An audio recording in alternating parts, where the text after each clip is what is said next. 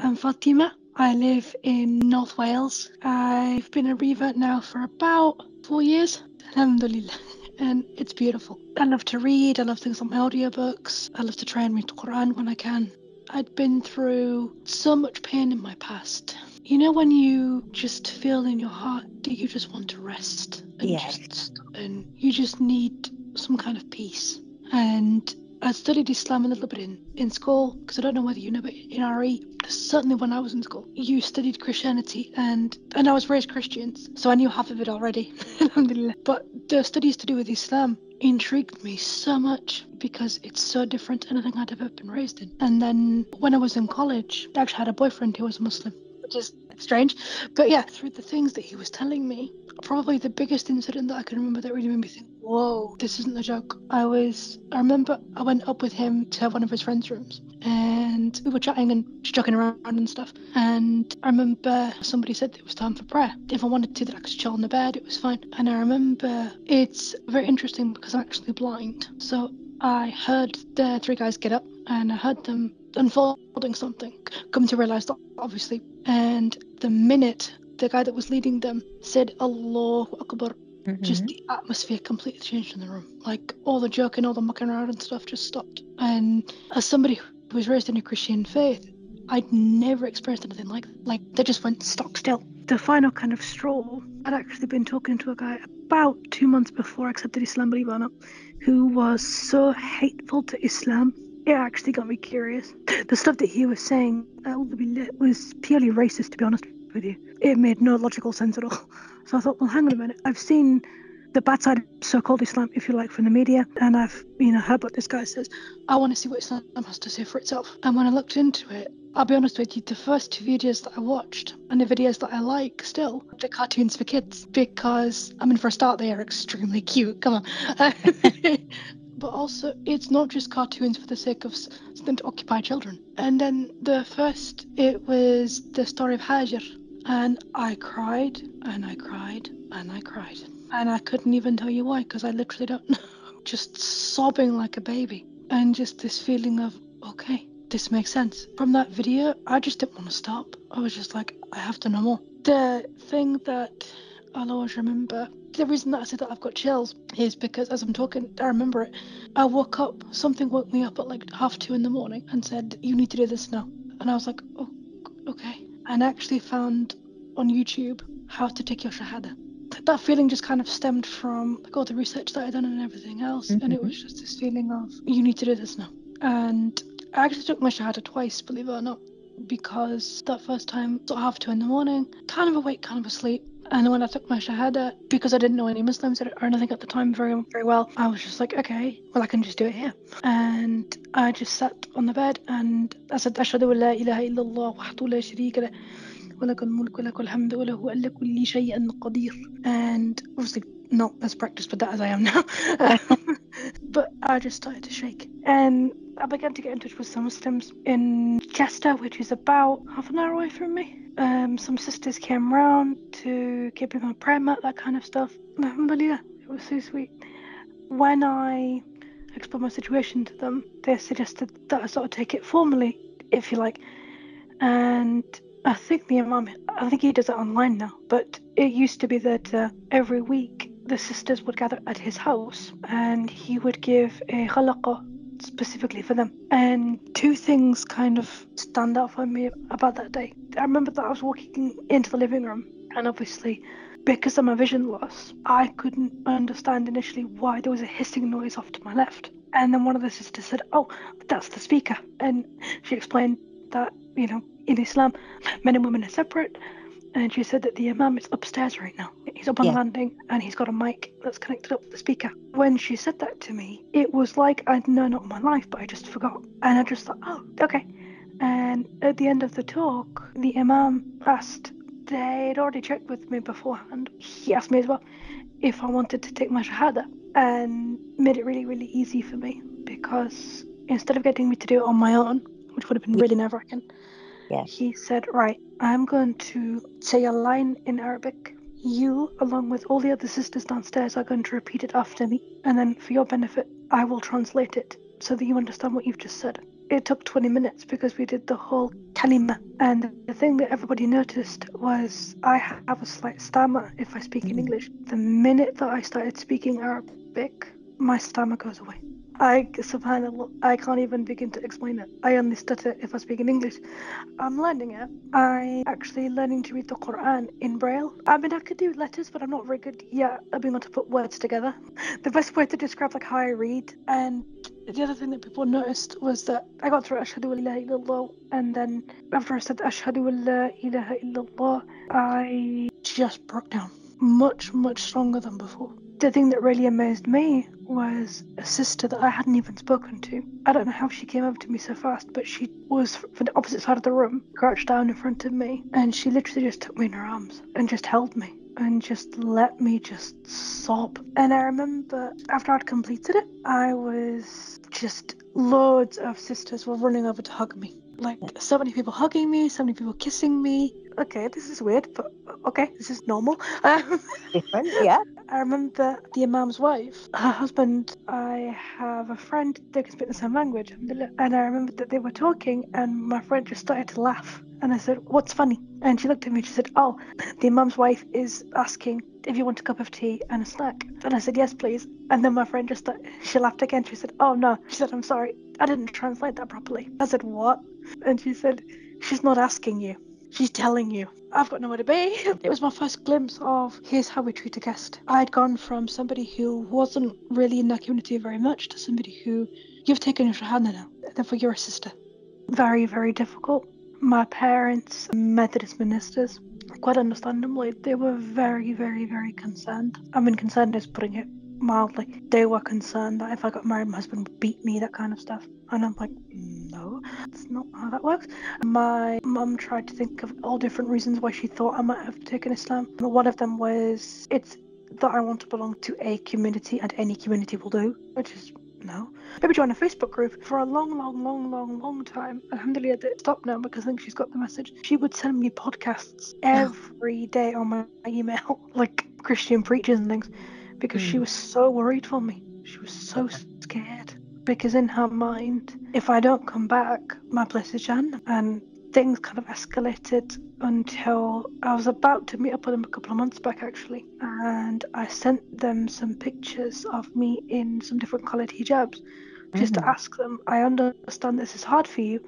Which colour or which style is easier for you to see me in? That's not as intimidating. Me trying to compromise. I was accused of being disrespectful to my parents. My cousin said that I wasn't a genuine Muslim, basically, because if I was, I wouldn't have done that, because I would have been respectful to my mother. And I'm thinking, hang on a minute, respect doesn't mean you go back on what you believe in. They haven't spoken to me since, but you know what, that's okay, because I mean, my mother sent me a message. She basically said, either it's us or your faith. And I said, okay, I don't want it to be that way, I really don't. But if you're going to make me choose, okay. I mean, the message that she sent me was horrible. It was basically saying how I'd pushed everybody away. I sent a message back basically saying I didn't, they chose to have a problem with the fact that I have a cloth over my head. It's a piece of cloth over my head. I felt like saying, alhamdulillah, that I didn't, because it would have not gone well. But I felt like saying, what would you rather me send you a photograph of? Would you rather me send you a picture of me dressed modestly, dressed properly, or would you rather me send you a picture of me dressed very, very, very badly? Right now, it feels like you wouldn't mind if I wore something very revealing and sent you that. I could understand it if my parents weren't religious, but the fact is that my parents are. And even when I was growing up, their dress code is kind of similar, that you don't reveal yourself, except in Christianity, like it's not so strict about your hair. But the thing that I question them on is, what does Mary have on her head? And you're fine with that, and yet you're going to have a go at me. So is it the fact that I cover my hair, or is it what it represents? Like, what's the problem here? They've never given me an answer, which in a way is an answer in itself. It's been really, really, really hard. I mean, to not be able to see my nephews. Their mummy doesn't want me to corrupt them, basically. I mean, for a start, they're not my children, so I can't teach them anything, really. And for another, they're 4. The only thing I could do at this time would be to play trains. There's nothing haram in that. The thing that comforts me and makes it easier for me is I've been working with Solace for a while. My support worker, I had a call from her the day after I got that message, and I was just a mess. I was just broken. just crying a lot. She reminded me that so many Sahaba have gone through the same test I'm going through. And just being reminded of that, it helped. Because I can't remember which Sahabi it is, but she basically threatens to starve herself. And she's, I will not eat or drink, I will not. In Arabic, it's beautiful, but in English, it's I will not eat or drink, I will not seek shade from the sun until you come back, basically. And he says to her, oh, my mother, if you were to die 1,000 times, I would never. The first time that I heard that story, I just thought, I mean, that's different depending on sort of who you ask, really. From my own personal experience, honestly, one of the things that I've struggled with, especially being a revert who is disabled, mainly dealing with other sisters, because the sisters that I know are okay are absolutely fine with me. Most sisters that I've experienced, though, are not okay. I mean, I've had sisters basically say to me over WhatsApp. I mean, WhatsApp is not the problem because I have some very, very, very close friends in Egypt, and the only way that we communicate is through WhatsApp and Zoom.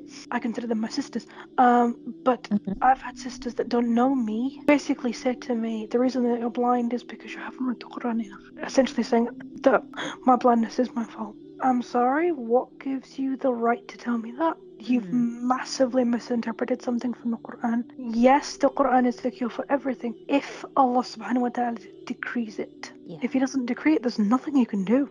There are other challenges as well. I mean, the one that I deal with on a sort of day-to-day basis, alhamdulillah, it's much better now that I've got some new technology. Getting things in an accessible format. I'll be honest with you, the Christian church is far better at being able to get things accessible than the Ummah is right now. I mean, really, really discouraging. I mean, for me to get hold of a copy of the Quran, I had to send off to Malaysia to get it. Like, I've got books that I've had to get from Malaysia, I've had books that I've had to get from South America because there's nothing really available here.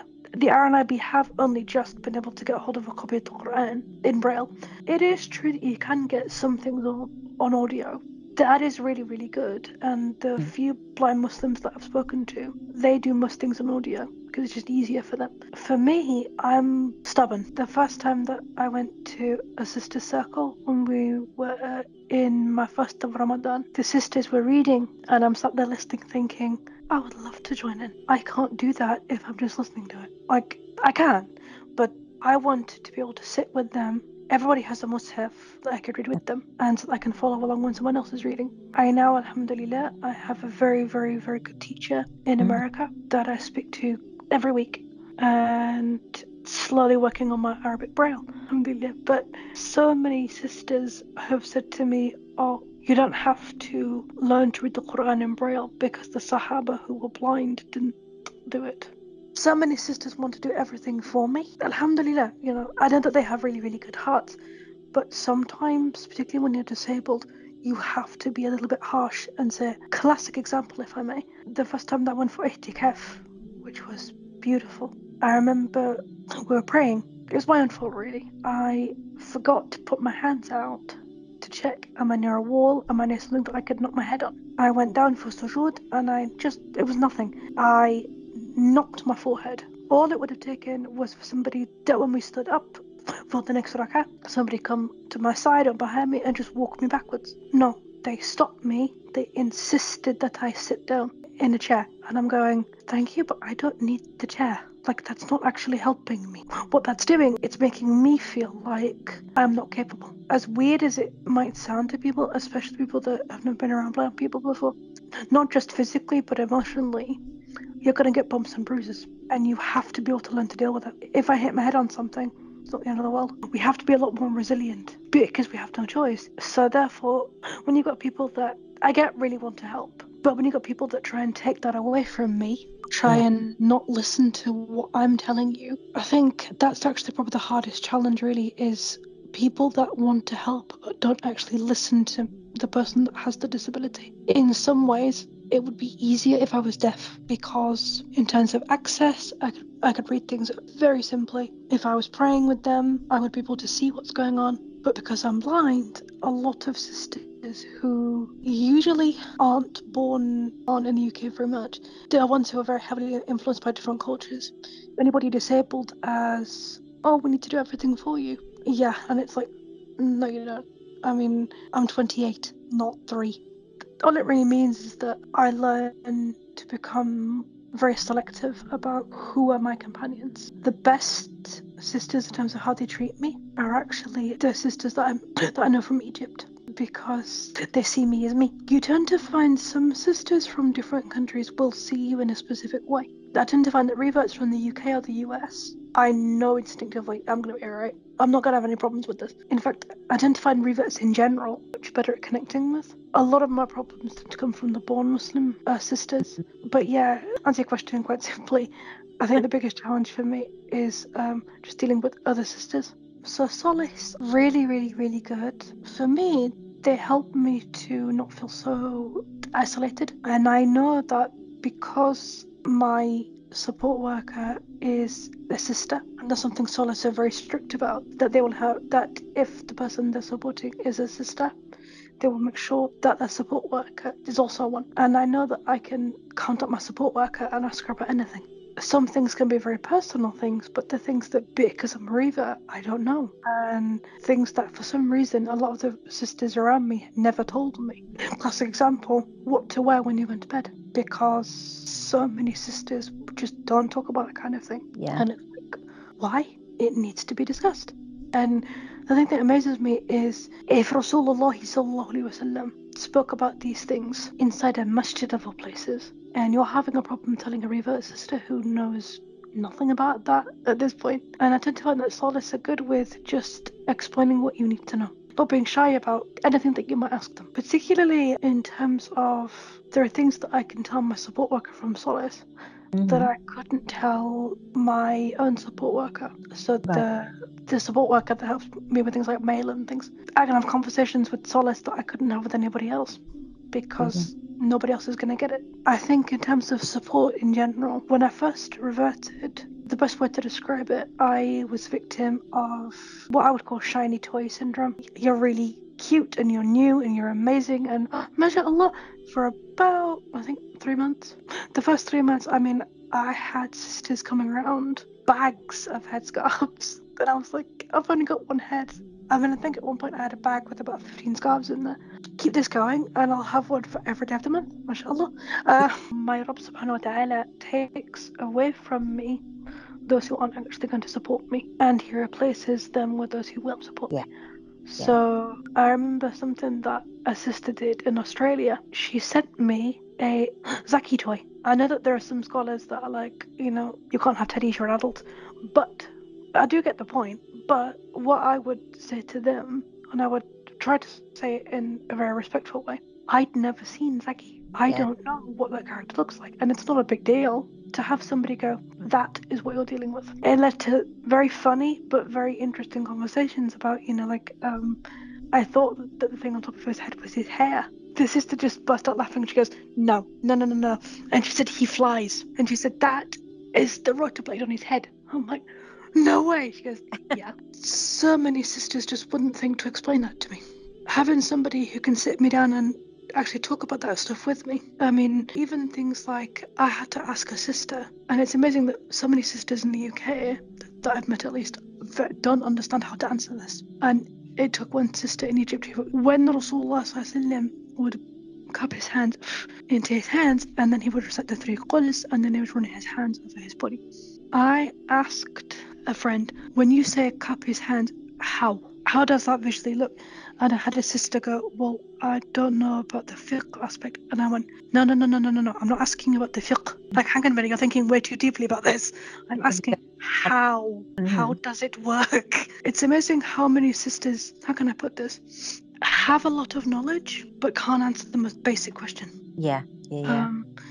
And it took a sister going, okay, here's what you do. The point I'm trying to get at is support can come in different forms. When I have support from sisters who know how to support me and know what I need, it's amazing. When I have sisters that don't understand or don't listen to me, it can be horrible. Even down to things like sometimes a sheikh, when he's giving a talk, he will do something quite visual. And sometimes it might be like a really deep point. I don't understand the point because they're not explaining it to me. And the amount of times that I've had to ask people. I think lots of people need to know about the struggles that reverts have, because I think a lot of people don't know. For me, it was about that, but then it was also about, because of my disability, my struggle is going to be different to everybody else's again. That's not me trying to invalidate anybody else. It's just me saying the stuff that I deal with on a daily basis is nothing like what most sisters will deal with. And I think for me, it was about people can be quite ignorant about that kind of stuff. I wanted to try and help. I mean, even down to things like me talking to you now and I have a stammer. A lot of sisters will hear it and think, she stammers, mashallah. Oh. And I feel like saying to them, you pity me? No, I share something with Musa alayhi salam. I share something with the grandson of Rasulullah. A thing that amazes me is that I can recite something in Arabic and I don't stammer. And even when I do, it's very, very, very mild. It only gets bad if it's a new word that I'm struggling to. The thing that I wanted to do was just to help people understand.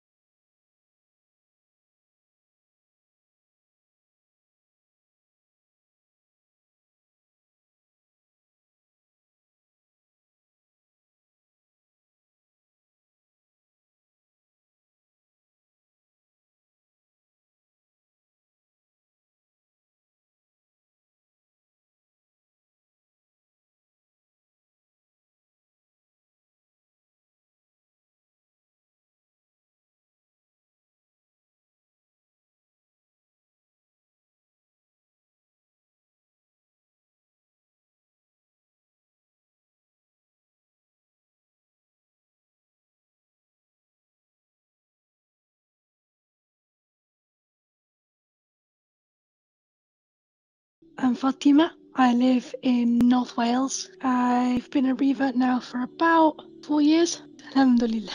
And it's beautiful. I love to read. I love things like my audiobooks. I love to try and read the Quran when I can.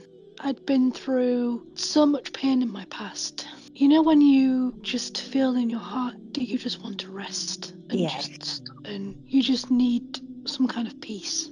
And I studied Islam a little bit in school, because I don't know whether you know, but in RE, certainly when I was in school, you studied Christianity, and I was raised Christian, so I knew half of it already. Alhamdulillah. But the studies to do with Islam intrigued me so much because it's so different than anything I'd ever been raised in. And then when I was in college, I actually had a boyfriend who was Muslim, which is strange.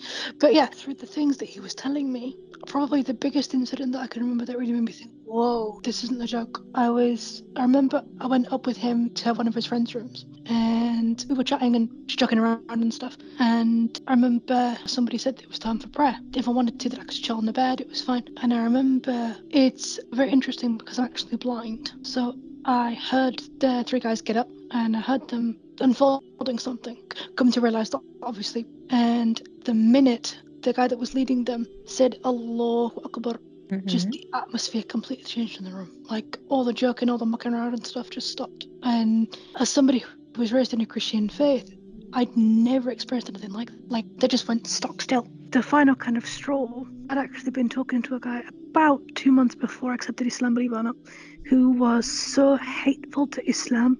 It actually got me curious. The stuff that he was saying was purely racist, to be honest with you. It made no logical sense at all. So I thought, well, hang on a minute. I've seen the bad side of so-called Islam, if you like, from the media, and I've heard what this guy says. I want to see what Islam has to say for itself. And when I looked into it, I'll be honest with you, the first two videos that I watched and the videos that I like still, the cartoons for kids, because I mean, for a start, they are extremely cute. Come on. But also, it's not just cartoons for the sake of something to occupy children. And then the first, it was the story of Hajar. And I cried, and I cried, and I cried. And I couldn't even tell you why, because I literally don't know.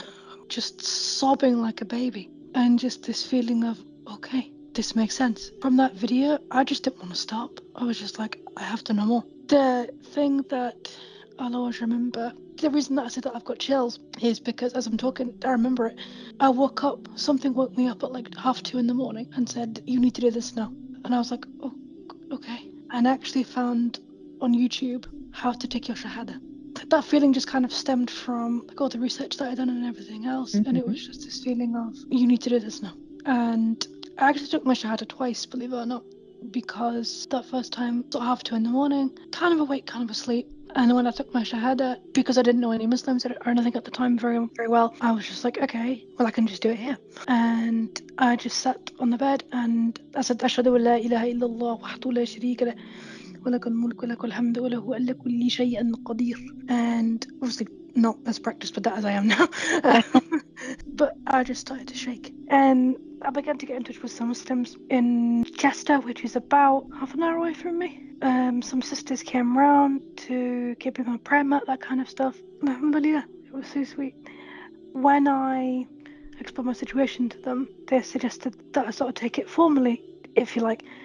And I think the Imam, I think he does it online now, but it used to be that every week the sisters would gather at his house and he would give a halaqah specifically for them. And two things kind of stand out for me about that day. I remember that I was walking into the living room and obviously because of my vision loss, I couldn't understand initially why there was a hissing noise off to my left. And then one of the sisters said, oh, that's the speaker. And she explained that, in Islam, men and women are separate. And she said that the Imam is upstairs right now. He's up on the landing and he's got a mic that's connected up to the speaker. When she said that to me, it was like I'd known it all my life, but I just forgot. And I just thought, oh, okay.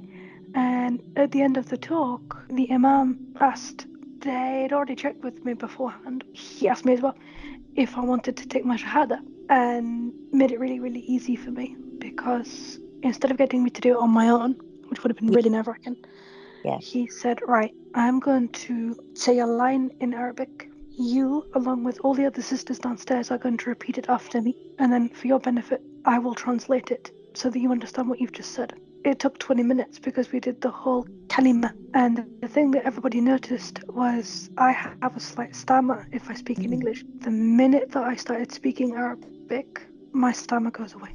Subhanallah, I can't even begin to explain it. I only stutter if I speak in English. I'm learning it. I'm actually learning to read the Quran in Braille. I mean, I could do letters, but I'm not very good yet at being able to put words together.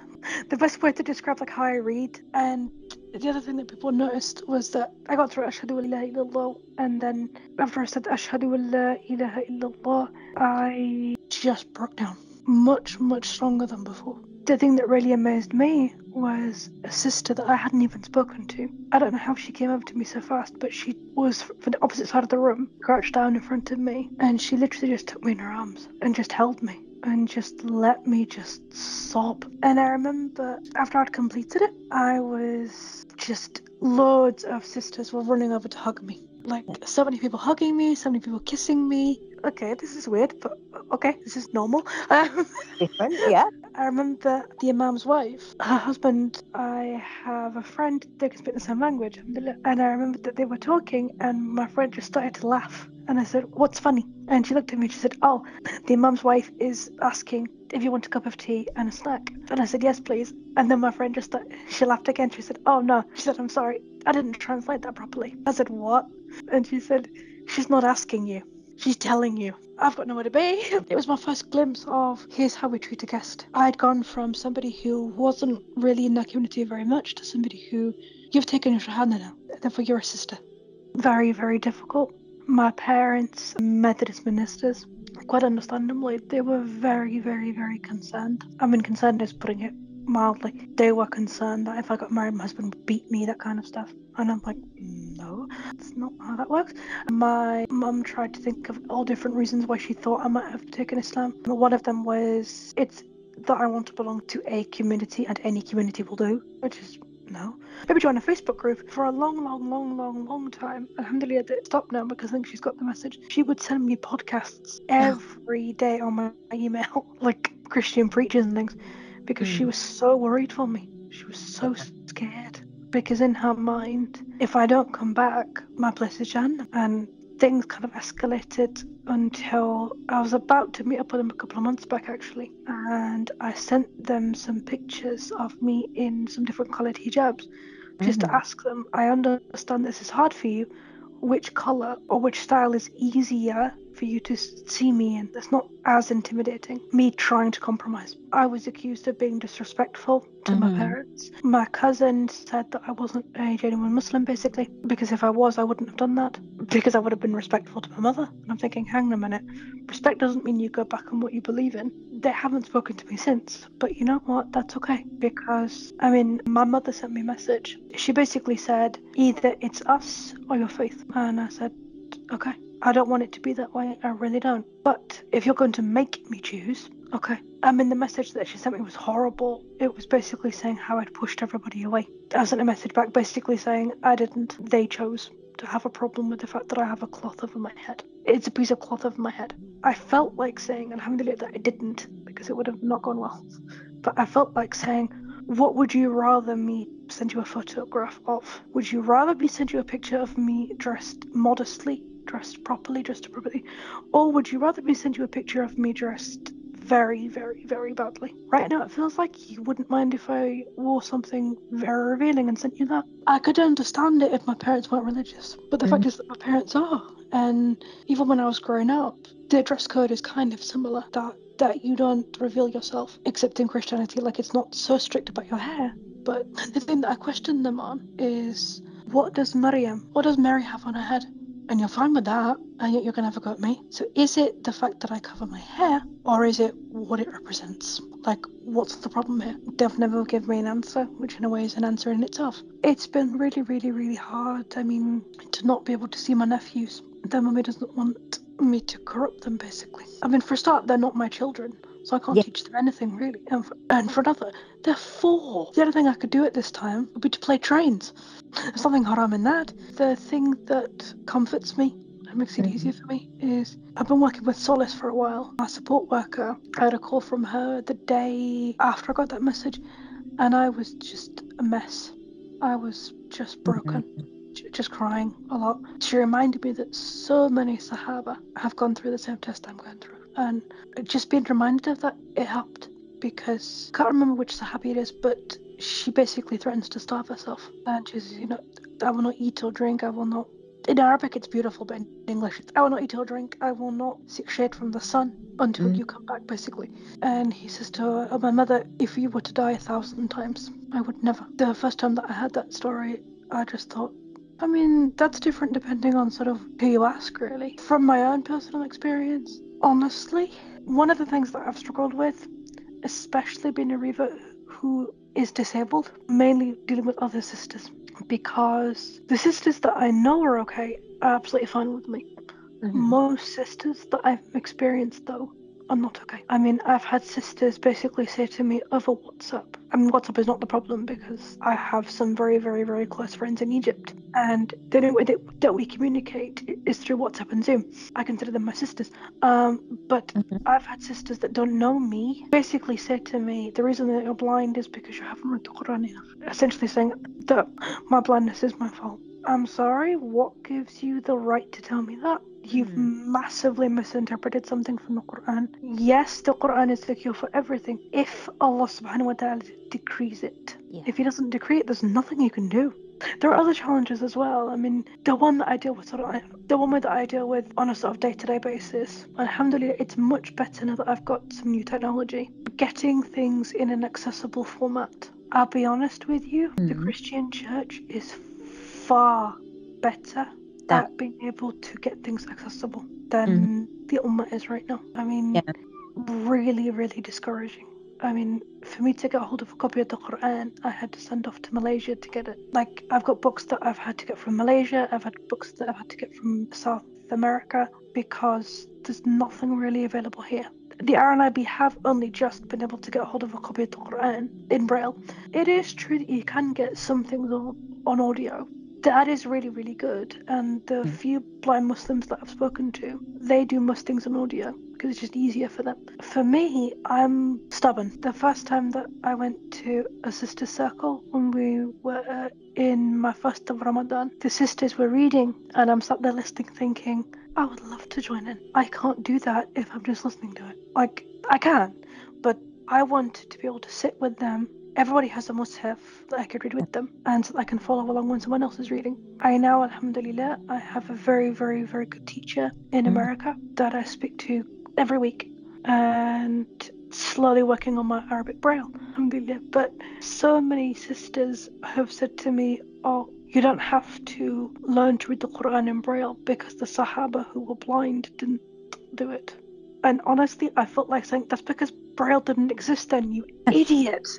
So many sisters want to do everything for me. Alhamdulillah, I know that they have really, really good hearts, but sometimes, particularly when you're disabled, you have to be a little bit harsh and say, classic example, if I may. The first time that I went for ihtikaf, which was beautiful, I remember we were praying. It was my own fault, really. I forgot to put my hands out to check, am I near a wall? Am I near something that I could knock my head on? I went down for sujood and it was nothing. I knocked my forehead. All it would have taken was for somebody that when we stood up for the next rak'ah, somebody come to my side or behind me and just walk me backwards. No, they stopped me. They insisted that I sit down in a chair. And I'm going, thank you, but I don't need the chair. Like, that's not actually helping me. What that's doing, it's making me feel like I'm not capable. As weird as it might sound to people, especially people that have never been around blind people before, not just physically, but emotionally, you're going to get bumps and bruises.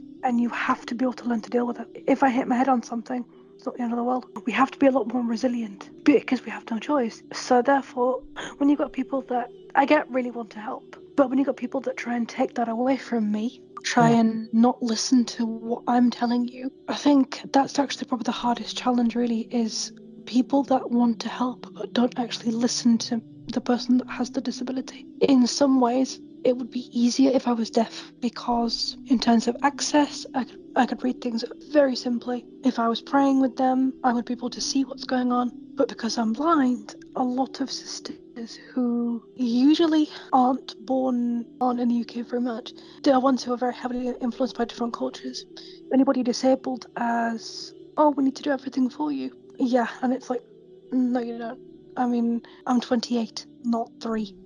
All it really means is that I learn to become very selective about who are my companions. The best sisters in terms of how they treat me are actually the sisters that I know from Egypt, because they see me as me. You tend to find some sisters from different countries will see you in a specific way. I tend to find that reverts from the UK or the US, I know instinctively I'm going to be alright. I'm not going to have any problems with this. In fact, I tend to find reverts in general much better at connecting with. A lot of my problems tend to come from the born Muslim sisters. But yeah, answer your question quite simply, I think the biggest challenge for me is just dealing with other sisters. So Solace, really, really, really good.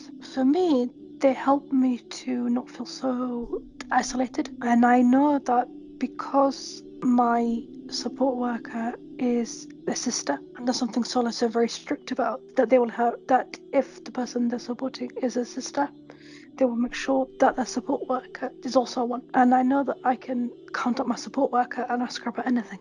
Some things can be very personal things, but the things that, because I'm a revert, I don't know. And things that for some reason a lot of the sisters around me never told me. Classic example, what to wear when you went to bed. Because so many sisters just don't talk about that kind of thing. Yeah. And it's like, why? It needs to be discussed.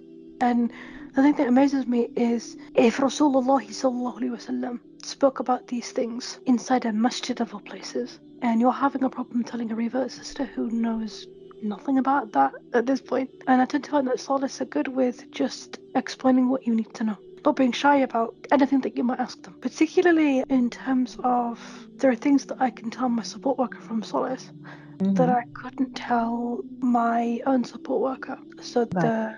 the support worker that helps me with things like mail and things, I can have conversations with Solace that I couldn't have with anybody else because nobody else is going to get it. I think in terms of support in general, when I first reverted, the best way to describe it, I was victim of what I would call shiny toy syndrome. You're really cute and you're new and you're amazing and mashallah for about, I think, 3 months. The first 3 months, I mean, I had sisters coming around, bags of headscarves, and I was like, I've only got one head. I mean, I think at one point I had a bag with about 15 scarves in there.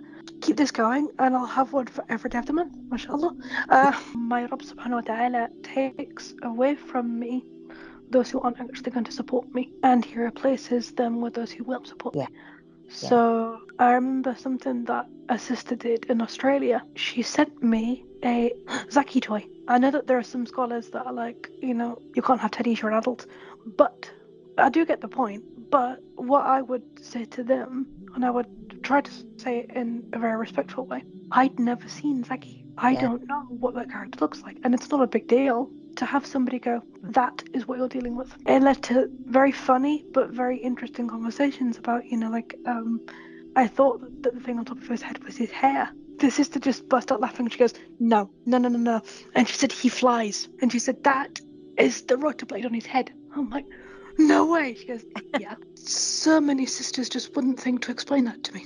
Having somebody who can sit me down and actually talk about that stuff with me. I mean, even things like I had to ask a sister, and it's amazing that so many sisters in the UK that I've met at least don't understand how to answer this. And it took one sister in Egypt who, when Rasulullah would cup his hands into his hands, and then he would recite the 3 quls, and then he would run his hands over his body.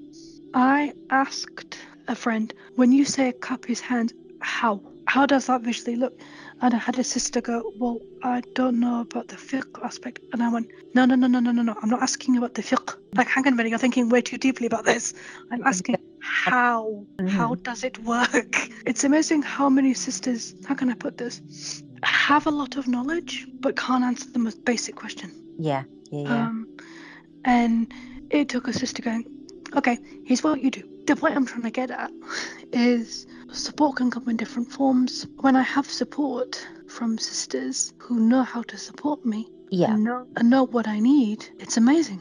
When I have sisters that don't understand or don't listen to me, it can be horrible. Even down to things like sometimes a sheikh, when he's giving a talk, he will do something quite visual. And sometimes it might be like a really deep point. I don't understand the point because they're not explaining it to me. And the amount of times that I've had to ask people, I think lots of people need to know about the struggles that reverts have, because I think a lot of people don't know. For me, it was about that, but then it was also about, because of my disability, my struggle is going to be different to everybody else's again. That's not me trying to invalidate anybody else. It's just me saying the stuff that I deal with on a daily basis is nothing like what most sisters will deal with. And I think for me, it was about people can be quite ignorant about that kind of stuff. I wanted to try and help. I mean, even down to things like me talking to you now and I have a stammer. A lot of sisters will hear it and think, she Yeah. stammers, mashallah. Oh. And I feel like saying to them, you pity me? No, I Mhm. share something with Musa alayhi salam. I share something with the grandson of Rasulullah sallallahu alaihi wasallam. The thing that amazes me is that I can recite something in Arabic and I don't stammer. And even when I do, it's very, very, very mild. It only gets bad if it's a new word that I'm struggling to. The thing that I wanted to do was just to help people understand